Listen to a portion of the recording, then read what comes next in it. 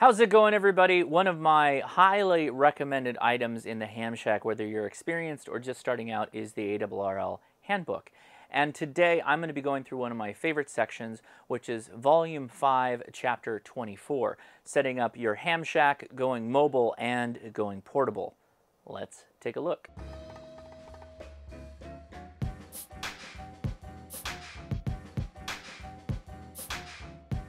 Thanks to Steve K5ATA for kicking all of this off. There will be links on the description of this video for all the channels involved, but there's a playlist, which will also be linked, which will take you to all of the topics, discussions, and chapter discussions that we covered today with our own individual opinions on our favorite sections.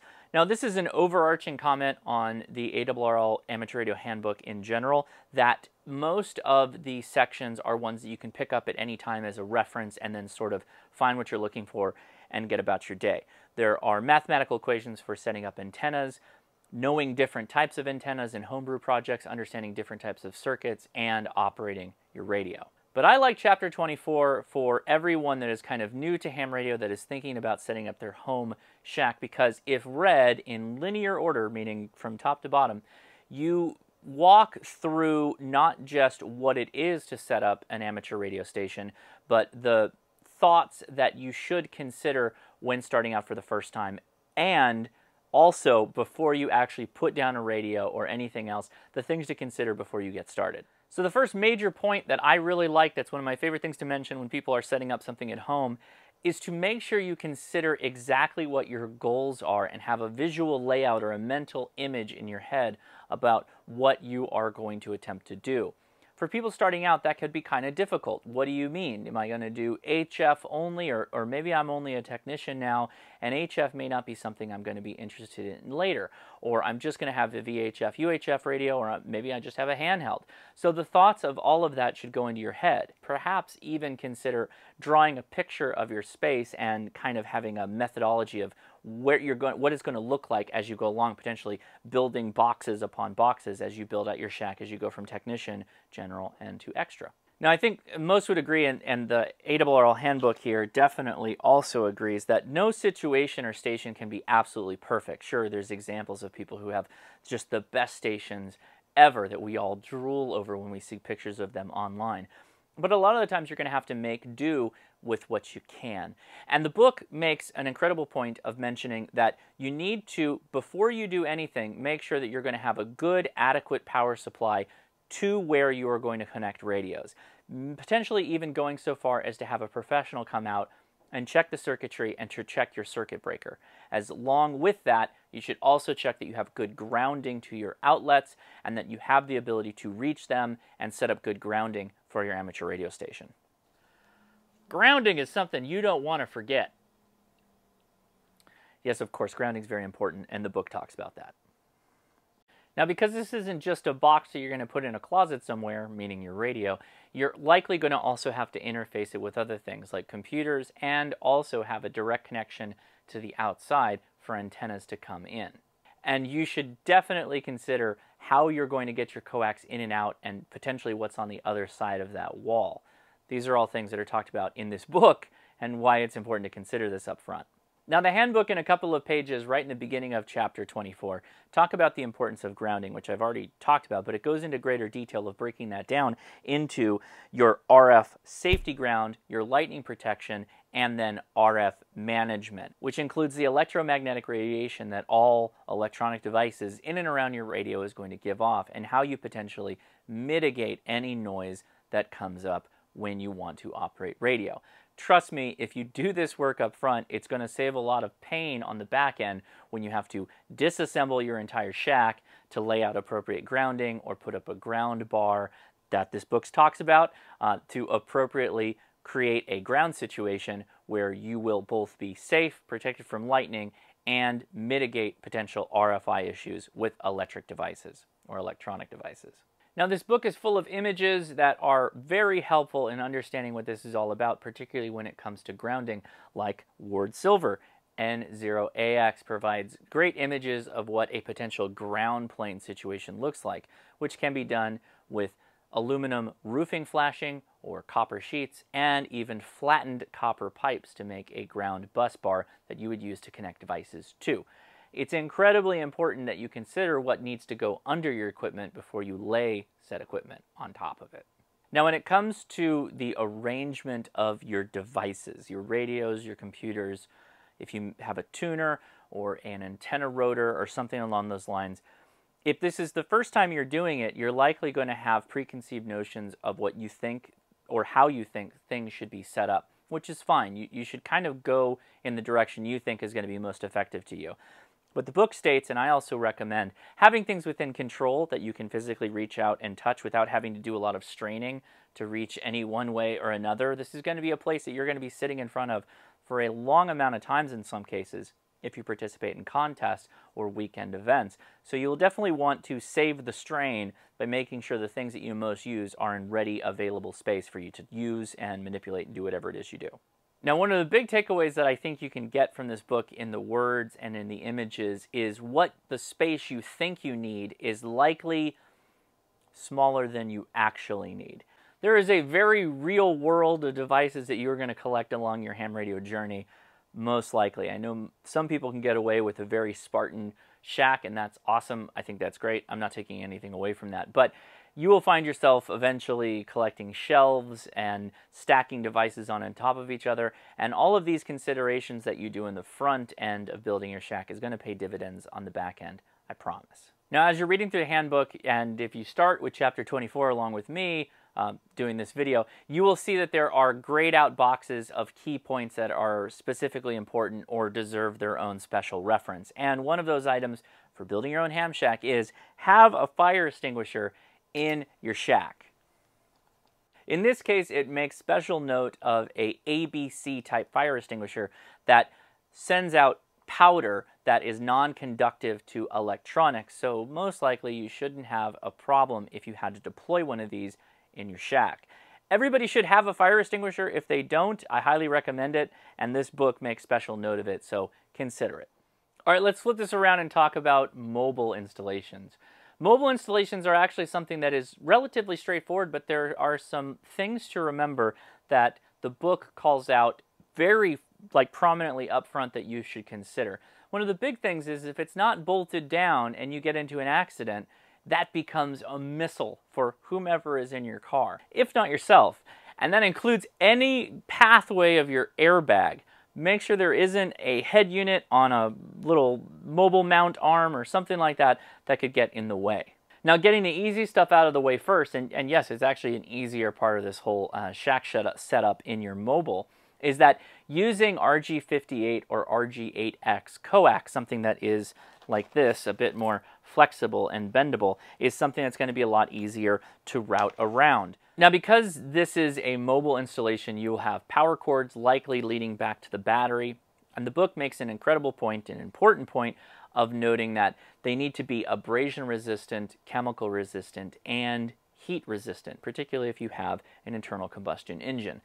Your engine compartment gets extremely hot, and making sure that you're using the right equipment and keeping those wires away from the potential heat sources is going to be very important. Also, make sure you stick with those fuse connectors. You want them connected on those wires wherever possible on your radio. That will save major problems in the future if you do have a short or something where that fuse could end up saving the day. Now, there are a bunch of amazing images that you should definitely check out for going through and working around body panels and final installations. There are many amazing radios on the market that have detachable head units that can be separated from the body and placed in prominent display, again, away from airbags, using many different versions of mobile mount systems. In my car, I use something called a Lido mount, and Lido mounts generally make a good rigid connection and are pretty firm for running radio head units and control solutions. Now, speaking of power, after I just got done saying, you want to connect to the battery, there's actually a really, again, prominent gray box section that talks about battery connections and cars that have electronic load detectors. This is a situation for you all that have cars where when you go to idle, the engine shuts off, and then when you start again, it starts back up.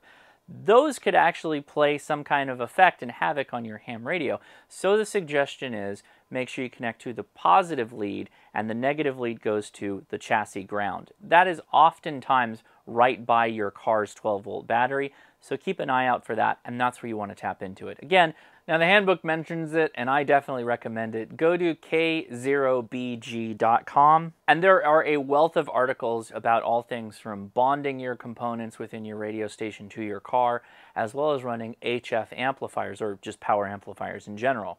Now, mobile installations are something that is particularly near and dear to my heart, particularly on the HF side. I have an electric vehicle that I drive for commuting to and from work.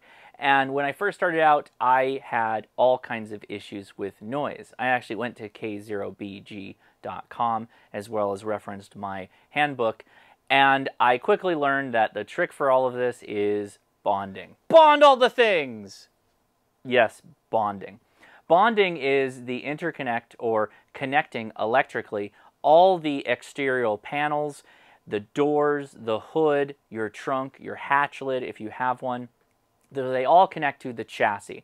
If you are a truck owner, you likely will need to bond the frame to the cab, because sometimes it's just cab on frame and they don't have a great electrical connection. Same if you have a big exhaust system. That needs to have a good electrical bond to the frame, and so on. This is sometimes a lot of work, but it pays dividends on the back end, I promise you. Okay, the last section in chapter 24 is your portable station. And this is taking your equipment outdoors and playing radio. This has a ton of pros. One of the main one is that likely wherever you're going will have a much lower noise floor than your ham shack, particularly if you're like me and live in the suburbs. I will note up front that the handbook in this case is likely talking more towards those of you that would be participating in field day or longer portable operations, potentially weekend-long events, or maybe like a weekend-long vacation type event where you may have one or more operators. In fact, one of the first portions of this section of the chapter is talking about AC power solutions and using generators and the appropriate generators to look for.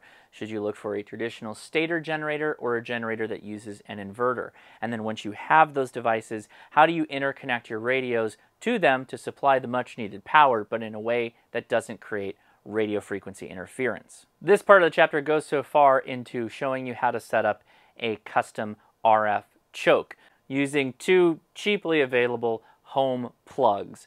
It's pretty smart. It uses a toroid and some Romex wires that are wrapped around it multiple times that connect to the two plugs. So you provide power to both plugs for interconnecting different devices, and it acts as an RF choke somewhere in between your generator and your radio. Now, of course, a section like portable radio is going to talk about antennas. And hoo boy, everybody who likes portable radios, our favorite thing is setting up that antenna. But the handbook has to be a fuddy-duddy, I guess. Fuddy-duddy? And talk about grounding. And yeah, you should consider grounding. And to be clear, this is going to be talking about grounding for both your generator and your antenna. You should consider doing both things. While some of the images in the handbook definitely have antennas that would make any ham drool, there are a couple of really quick antennas and simple antennas that you can think about deploying for your next portable operation, like the tire rollover antenna mast support. It's just a bunch of pieces of metal that make a right angle with a pole holder that you put your antenna mast into. You roll your car over the top of it or truck and you've got a really solid mount for putting up an antenna. So that's chapter 24 in a nutshell. You really should get the handbook just so that you can go into greater detail, obviously well beyond this particular chapter, but this provides a wealth of knowledge that I think every new ham and even hams who have already set up a station, a mobile or portable outdoor operation setup could find useful.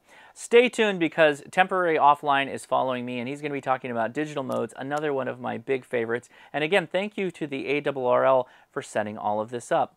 They did send me this handbook for me to take a look at. I have bought a couple of different versions of this handbook over the years and have been gifted handbooks. It changes over the years as it is updated and modified and improved with more pictures by different editors and people that are providing new content that they come up with every year. So there are always some reason to check out what is new and interesting. I personally like these smaller ones that come in many different sizes, but basically it breaks the handbook down into something where you can just grab the one and take that along with you for the project you're doing instead of having the large tome in front of you. But there's nothing wrong with that either, and they provide both. So links are in the description where you can go get your own handbook. It helps obviously to support the ARRL and is a wealth of information. Well, thank you so much for watching the Ham Radio Crash Course. Again, I am Josh, KI6NAZ. If you found this video helpful, consider giving me a thumbs up and subscribing, because I live stream every Saturday, 5 p.m. Pacific Standard Time, and every other Wednesday at 6 p.m. Pacific Standard Time for Ham Nation. Thanks so much, and I'll talk to you later. 73! 73.